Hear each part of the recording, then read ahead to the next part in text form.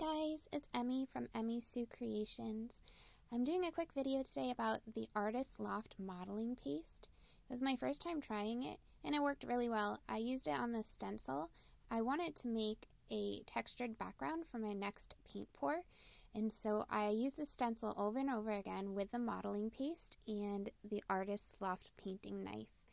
It worked really well. It was really smooth and easy to use, and I just kept putting the stencil where I thought it would look nice. Now I'm just waiting for it to dry. It said it could take up to 45 minutes, but I'm going to leave it overnight just because I know I want to pour the paint over it. I will give you an update.